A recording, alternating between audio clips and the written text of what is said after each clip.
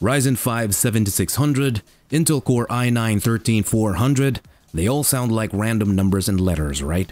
In fact, I think anyone can use them as solid passwords. Whether you're upgrading or building a new system, I think it's important to have at least a basic understanding on how CPUs are named. So without wasting any time, let's decode these names. AMD's Ryzen series, based on their Zen architecture, offers a straightforward naming convention. First up, we have the categories or segments, which are the Ryzen 9, Ryzen 7, 5, and 3. Obviously, higher numbers indicate more powerful CPUs, with Ryzen 9 at the top for high core count enthusiasts and Ryzen 3 catering to more budget-friendly quad-core needs. But that's not all though. If you're up for a lower power chip, they also have the Athlon, but that's sort of a different family from the Ryzen chips.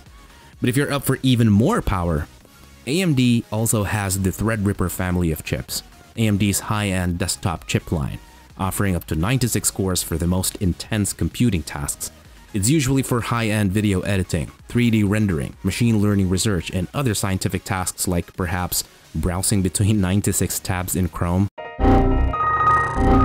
As for the rest of the CPU numbers, taking Ryzen 5 7600 as an example, the first digit 5 denotes the category. The next line, in this case 7, indicates it's a 7th generation Ryzen chip, and the rest, in this case 600, is the model variant, with higher numbers generally offering better performance. There are also suffixes, and here's what they mean. X indicates higher performing chips, often with factory overclocking. G indicates that there are integrated graphics, eliminating the need for a separate GPU for basic tasks. This is why processors like the Ryzen 5 5600G are so famous for budget gaming PC builds, since you can just play games without a dedicated GPU. H and U used in certain CPUs, with H for high performance and U for ultra low power. Recently, in 2023, AMD revealed a new naming scheme that is a bit more confusing. Let's take the Ryzen 5 7640U, for example. The first digit, which in this case was 7, indicates the generation or the portfolio year. 7 was for 2023, 8 will be for 2024, and so on. The next digit, which for our example is 6, indicates the market segment or the category of the chip. In this case, it was a Ryzen 5, so it can be either 5 or 6 according to AMD. Again, higher means better. The next digit indicates the architecture. It's a 4 since we're currently on the Zen 4 architecture. And lastly, we have the feature isolation. And for this, it's 0, which means it's a lower model within the segment, which in this case is the Ryzen 5 segment. If it's 5, then it's on the higher end of the segment. And now we also have suffixes for this naming scheme. And instead of indicating features, this new name scheme indicates the form factor or TDP. Here's what they mean. HX means it has a power draw of 55 watts and up. It is intended for maximum performance. HS means it can draw up to 35 watts and sometimes even more. It is intended for creators and maybe even some light gaming. It's usually used on gaming laptops. U is for processors that can draw 15 to 28 watts of power and is the usual choice for ultra-thin productivity laptops and setups. C is the same as U, but only used for Chromebooks. And finally, we have E, which is the fanless version of U and only draws up to 9 watts of power. On the other side of things, Intel also has a quite similar naming scheme as AMD, but they also have a new line of processors, the Core Ultra, or codename Meteor Lake. This new line of processors dropped the I completely, so the Core i9, i7, i5, and i3 will transition to Core Ultra 9, Core Ultra 7, and Core Ultra 5.